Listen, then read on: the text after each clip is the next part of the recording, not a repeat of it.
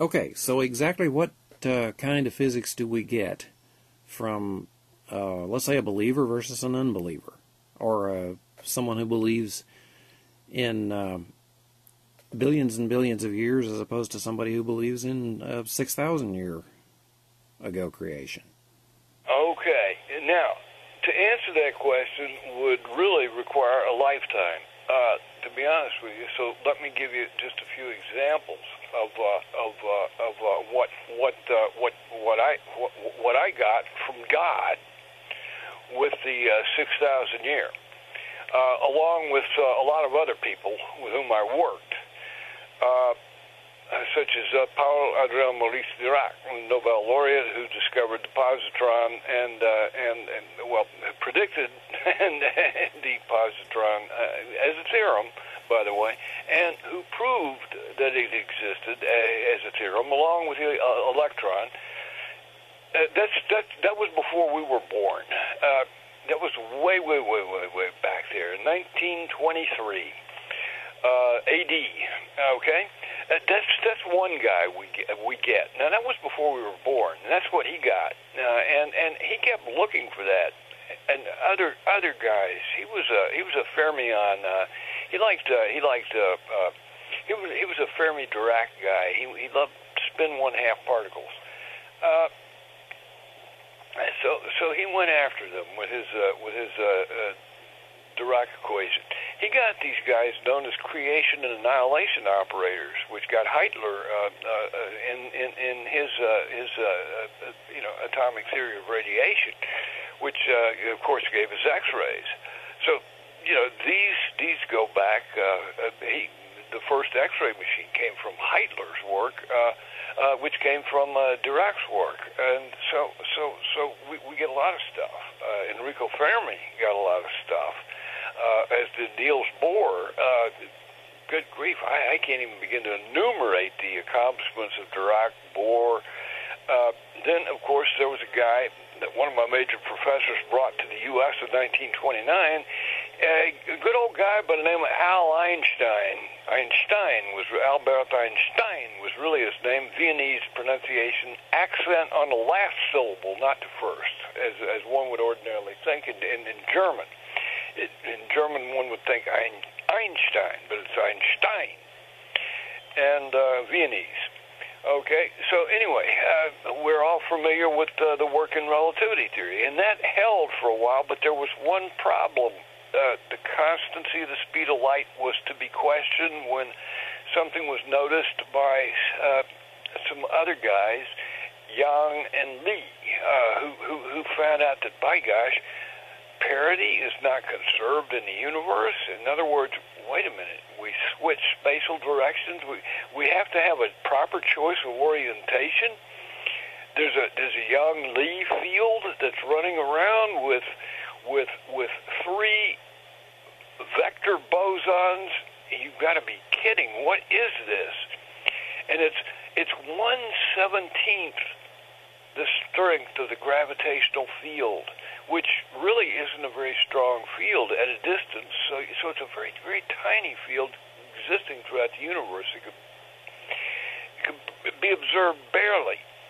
It's very difficult to work into the physical theories, but it's considered the 5th fundamental force. And so, good grief, and these guys get a Nobel Prize for that. I mean, so anyway, going on, let's see. Now, that's what happened. That's what happened before I was born, and up to the time I was a little child. Okay, so let's see. Later on, as I said, I got to work with Evgeny Mikhailovich Lifshitz, and of course he was a Nobel laureate, and so he got some results by working on the 6,000-year assumption as well. A lot of these guys were Christians, so anyway, we worked on alternate cosmologies, and we found alternate cosmologies. We found other ways of explaining equivalent explanations with this 6,000-year model. Sort of, you can think of it this way: sort of thoughts between when we pause, What are we thinking about when we pause to clear our minds? And that's what these alternate cosmologies are. There's sort of pauses. There's sort of the spaces that exist and the pauses of our consideration of the entire creation that God has beset us with. But let's see what happened. Was in 1977. What did I get? Well, I was able to show that the speed of light varies, and Steven Weinberg was extremely mystified by that because it was unheard of. It had to be the speed of light had to be a constant. The mean speed of light had to be constant. No, if Weinberg's electroweak notions had any weight, carried any weight whatsoever, no. They were no longer sacred constants. That meant the Planck's constant varied as well. You've got to be kidding. Planck's constant, the fundamental Planck's constant is now Planck variable. That affects everything from Berzin quantization, where we now have a Planck variable running around, not a Planck constant, but a Planck variable. And then that causes the universal gravitational constant to vary. That causes the proton mass, the neutrino mass, the pion mass, everything that we find when we start crunching atoms, and we start crunching the nucleons. Good grief, everything. You mean they're variable? Yes. And who was the first? You're talking to the guy who predicted massive neutrinos. That was verified by the University of Tokyo. God gave me that weird idea, and it was as I said, I can't take credit for everything, but this is what God gave me to give to other people. Okay, this is what God gave me to share. Yeah, back in the 70s, I was a crazy guy running around talking about variable speed of light, variable masses of neutrinos. And then I was able to show this weird result that all mass in the universe can be normalized to unity. A constant one, even if the system is massless. Now think about that one. How can we have one unit of mass if there's nothing there? Well, I'll leave that for people to perpend, to muse over, so to speak. Just sort of think about that one. Because it's not really an insolubilium. It's one of those riddles I'll leave people with for the moment. We'll come back to that question at a later time, and I'll answer that in a little bit more detail. But so what do we find? And all of this has been verified by the Hubble telescope, by other high-energy astrophysical probes, by universities. Who conducts experiments in high-energy physics and medium-energy physics and extremely low-energy physics and other areas. So we're not talking about things that we're talking about theorems, which, my gosh, this can't be a theorem. We've got to really check it out.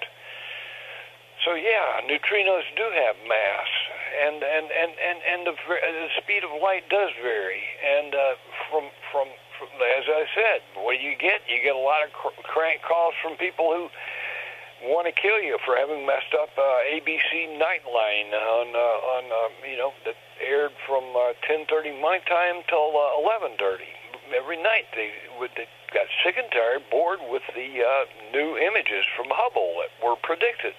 Why? Because some crazy people decided to assume the universe was approximately 6,000 years old. In so doing, well, a few things got you shrink the time, things can get closer, so to speak, and by golly, you can see a little bit further into the universe.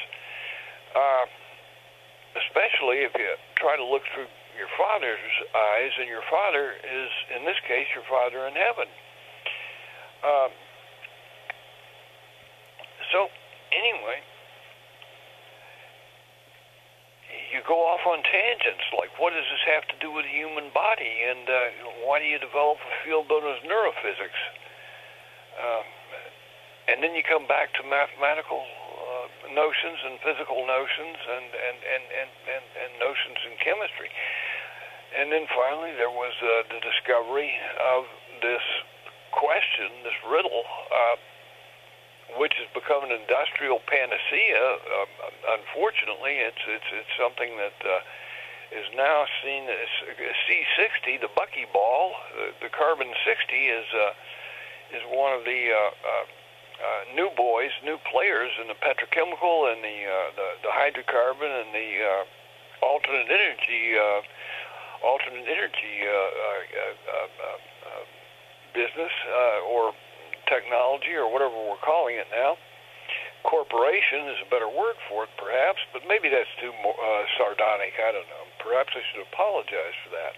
So we keep going on and going on and going on. Well, gee. Well, then there's finally a guy that came out of particle hole conjugation when it was found that fermions and bosons could be identified. It gave me an idea. God gave me another weird idea, and that was to treat creation and annihilation operators in the sense of Paul Dirac as connections in the sense of differential geometry, connections on vector bundles, Hilbert space bundles. And what happened then? We had the photon and the cophoton, essentially two alternate descriptions. One is an incoming photon being absorbed, and the other one is a photon being emitted. Yet we put them into a pair, and then we were able to look at that. With sufficient knowledge, we knew how to quantize gravity. And so that's just a little bit of what we get. That's a really tiny amount. There's a lot more, but that's just a little tiny amount for the moment on what happens if we assume the universe is 6,000 years old. And mainly, of paramount importance, let me say this. Each bit of this is mathematically provable. These are not empirical results. These are facts. One of the hard parts of the 6,000-year deal is we've got to prove our way through. Okay?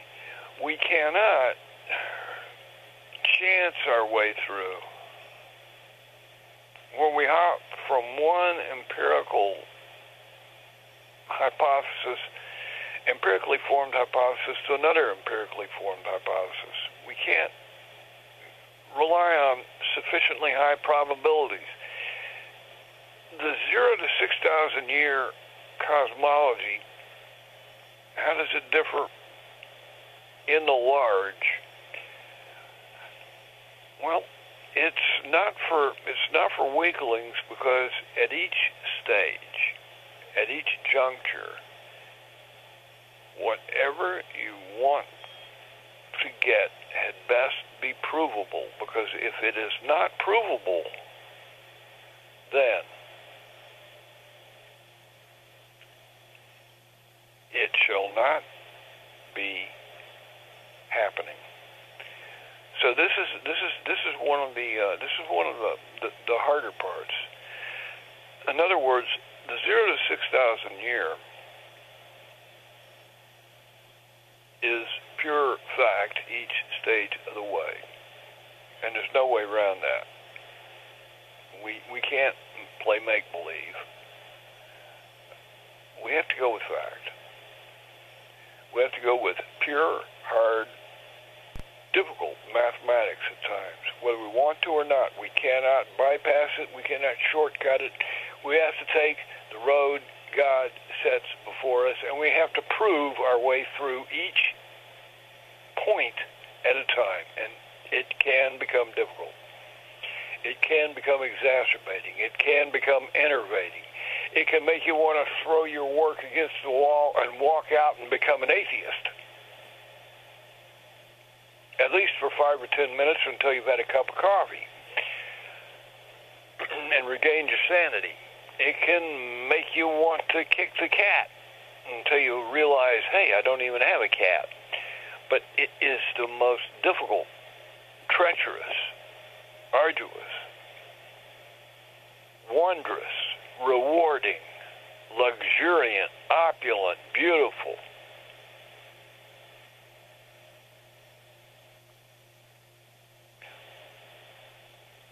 spectacular place.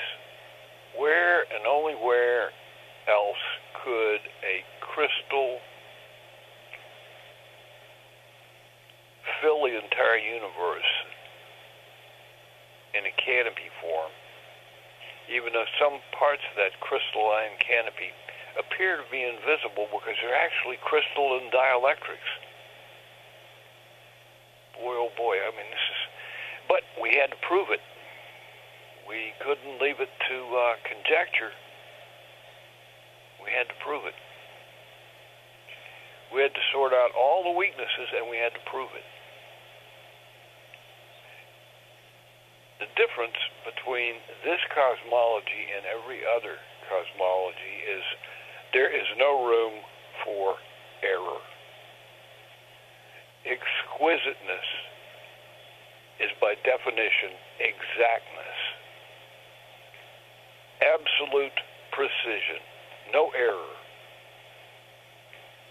For that reason, we sometimes identify with the aesthetic notion of beauty, the word exquisite.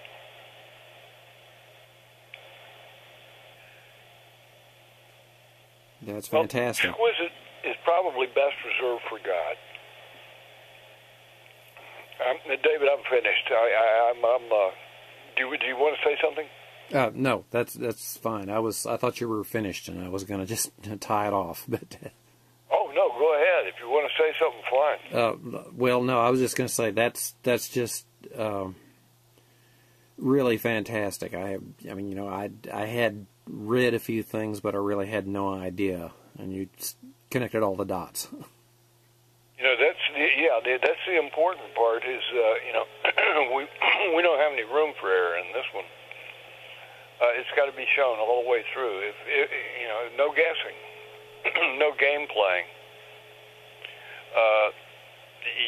You've heard applied to Christians. I'm going to prove you. You're going to have to prove yourself to yourself, and others are going to prove you. And life is about being proved and proved over again and reproved.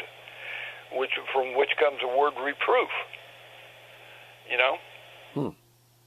And the whole point is, the reason why those words are in the English language is because those who follow God are going to find themselves, don't tell me I'm calculating the same subgroups of this stupid group again, doing the same junk again, It can become monotonous. It can become boring. But it's got to be proven. At each stage, there must be a proof. Every stage is connected to the other by proof. There is no room for error. There is no room for speculation. The difference, that is probably one of the most important. I'm glad you brought that up. What is the difference? The difference between this one is, I wouldn't be so hasty as to say, something like, you bet your life, because you may well be betting your life. And if you can't prove it, you lose it. You know what I mean? Yeah. That's the distinction between this one. It is essentially, in these terms, a matter of life and death. And it's probably one of the more extraordinary cosmologies that there is, because I know of no field wherein we have to prove ourselves at each point. We're allowed to make assumptions. We're allowed to go off on speculation. We're allowed to. In this field, if our assumption works, we have to prove it. And so that is probably the most. That is probably one of the most difficult parts. Is with the patience. We have to have patience,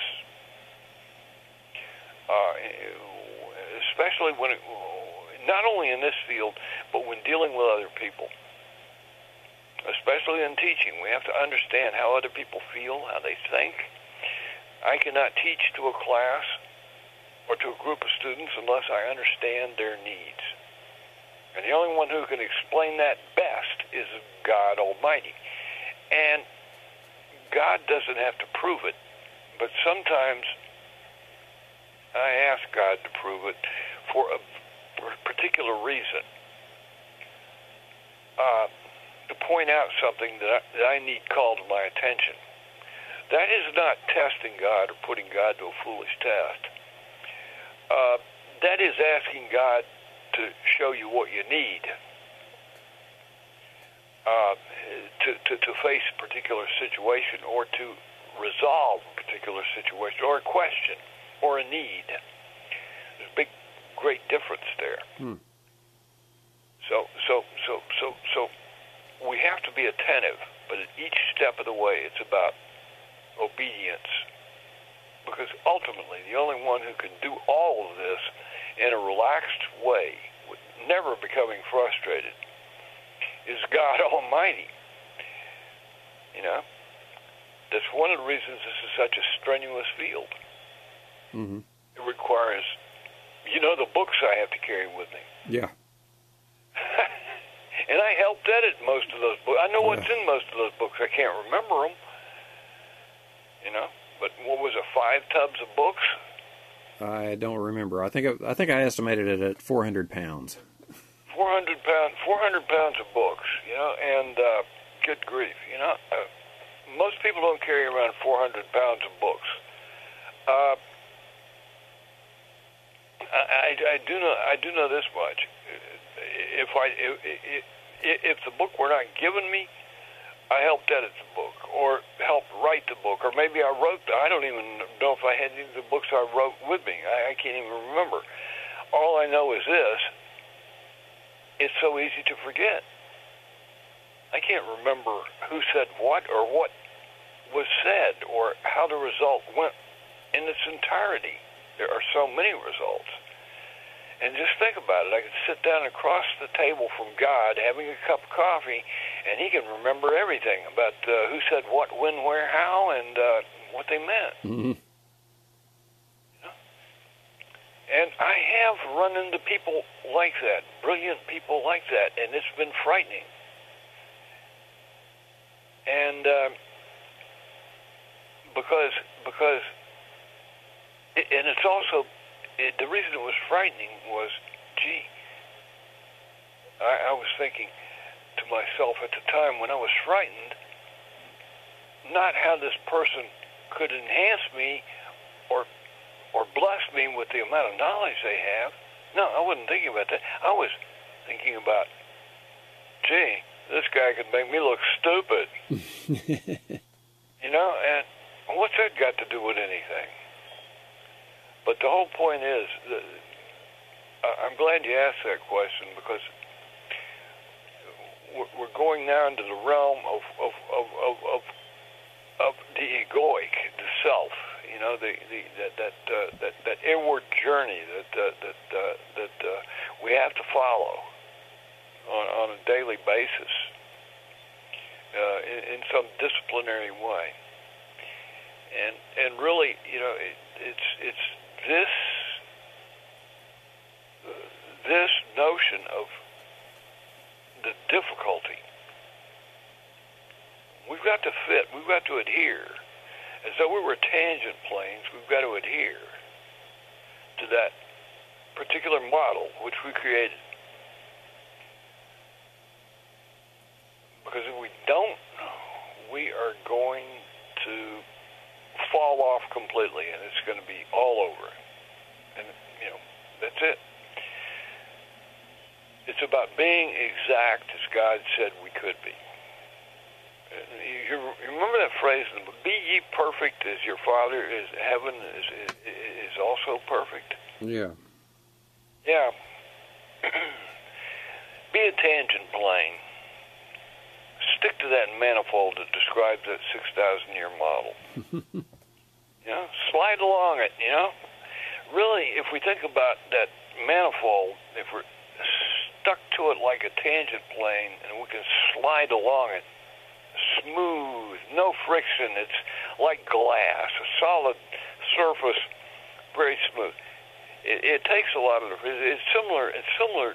What he said is similar as take my yoke upon you, for it is light. My burden is light, and also it uplifts us. It supports us. We rest on that. The Almighty and His creation. You know, if we live in there, and we still have the good old Garden of Eden not far away. That's the beauty of it. Granted, we have given up we forfeited our right to be able to observe that Garden of Eden and live. You know, we as humans blew it in that respect. But it's nice to know that its memory still is with us, and that old garden is still around somewhere, being tended to by a Father in heaven who ain't going to let anything go to the devil. You know, He's going to reclaim everything on the planet. It's all about reclamation. God was the first ecologist. He really was. He's all about recycling and reclamation.